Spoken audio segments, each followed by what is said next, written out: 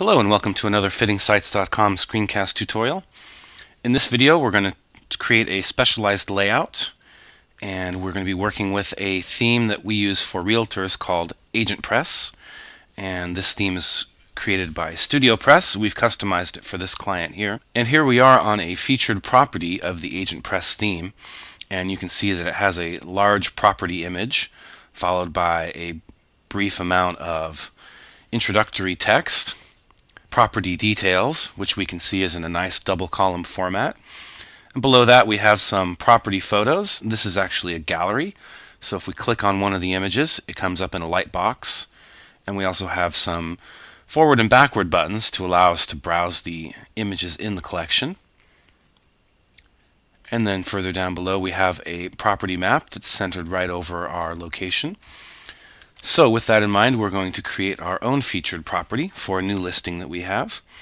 The first thing we need to do is go into the dashboard of our website, and from there we're going to click on Posts, and we're going to add new, because featured properties start out as a blog post. Now, to speed up the process a little bit, I have actually created a document that has all the information I need on it. So the first thing I'm going to do is I'm going to give this featured property post a title. Next, we need to first insert that large image that we saw. It was the very first thing that we saw on our example featured property. And what we need to do is we need to put our cursor at the very start here of the visual editor, and then go up here to the Add Image icon. And once we click on that, these are files we haven't uploaded to our WordPress site yet, so we need to go get them from our computer. We're going to select Files, and here's the featured property image I want to use, so I'm going to open that and let it upload. Now, as with our example post, this was full width all the way across the page, and it also had no text around it. So with that in mind, we're going to make sure that it is centered on our page, and also we're going to choose the large size, which is 600 pixels wide, and 600 pixels just happens to be the full width of our content column on this particular theme. And once we have those two options selected, we're going to do two things. First, we're going to use this item as our featured image, so we're going to click on that to set it. And then we are also going to insert it into the post. So there we go, we have our image in the post, full width across the content column and centered. The next thing we're going to do is we're going to insert our cursor into the visual editor again. We're going to flip back to our document, and we're going to grab our text that we've already prepared for this particular property, copy that and paste it back into our visual editor. Scroll down a bit so we can see it here. Now, the next thing we need to do is we need to insert the double column of property details, and for that we actually have to create a heading that's going to separate this content from the rest of the content. So we're going to enter this property details heading here, and we're also going to highlight it, and then we're going to select a formatting option. We're going to select heading 2, which, as you can see, makes the text quite a bit larger than it would be normally if we just bolded it. So once we've done that, we just need to make sure that we've dropped down to the next line below property details. And the way the AgentPress theme is built, we actually have this section. If we scroll down below, you can see we have a two-column layout where we can put in the information we have for our property details. Now, that gives us the ability to add our listing price, our address, city, so on and so forth. And what I'm going to do is I'm going to grab this information that I have in my document already and start pasting it into the provided fields. And we're going to go ahead and skip to the end. And there we are. Through the magic of video editing, we've completely filled in all of the details for this property. Now, to make these details appear in the area above, in our actual content area, we need to actually copy and paste this particular piece of code here, which you can see that I've highlighted. And this is called a short code. In the area above where we have our property details, we're going to paste this code in, and that's going to tell WordPress to take all of the information that we filled in down below and display it right here under our heading called Property Details. So once we've done that, we just need to add an image slideshow, and this is going to be the gallery that we're going to have that's going to have our lightbox view as well. So of course the first thing we need to do is create a heading. And as with our last heading, I'm going to very quickly change its formatting to a heading 2. We're going to drop down to the line just down below it, and now we're going to create our photo gallery. And to do that, we go to the Add Image icon that we've used before to put in our first property image. And this time we're going to do it a little bit differently. We're going to, again, select files because we don't have these on our computer. And we're going to actually hold down our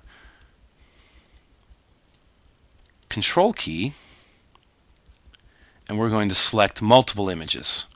We're going to select all of the images that we have for this property.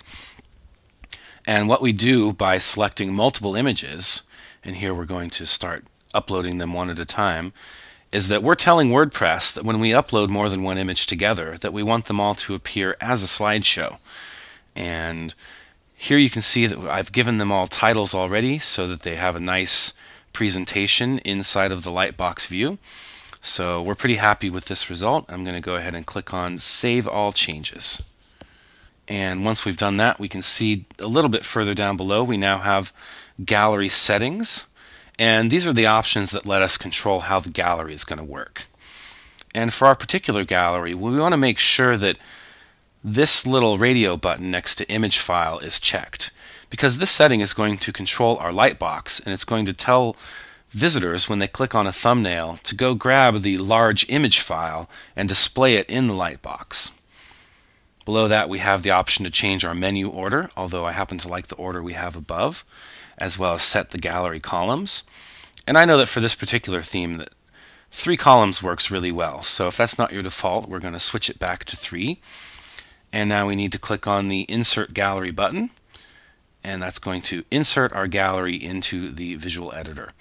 And here you can see it's a kind of an anonymous blue box.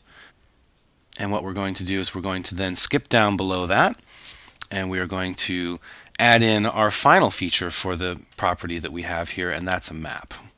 So the first thing we need to do again is create our heading just as we did before. This time we're creating the heading for the map and giving it the value again of heading 2. Now skipping down to the next line, we need to use another feature that's built into this particular theme, and it's a plugin called AgentPress.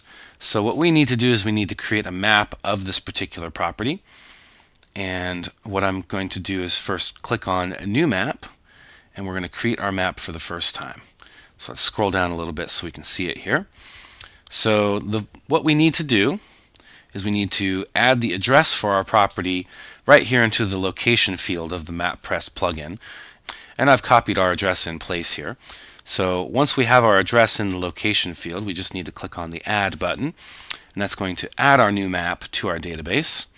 And here we can see below we have a preview of that map and where it's located. And over here we have a couple of options. What we're going to do is we're going to give this a title, and this title is going to help us to remember what this map is later because we're going to save it into our database. So we also have a few options for the size of our map. And right now it's set to a default of 425 by 350.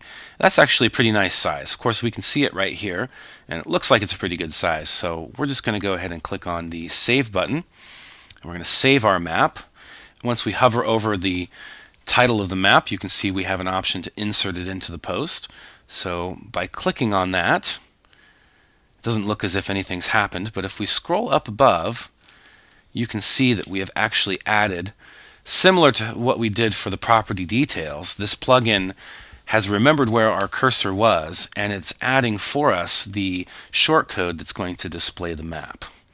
So once we've done those things, we've pretty much created inside of this visual editor the entire layout for our property.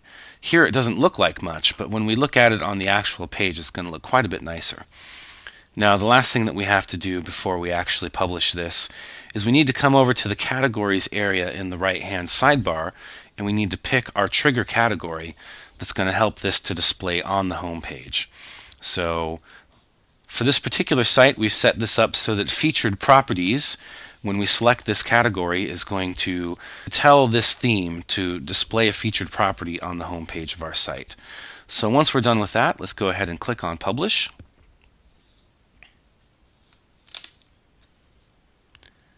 And then let's go ahead and actually view our post first. So here we are on our featured property post, and it starts off with our large image. Down below that, our paragraph of text, property details, and then we also have our gallery that, if we click on it, displays our images in a lightbox view. And if we look further down below that, we have our property map with our map pin centered right over where the property is.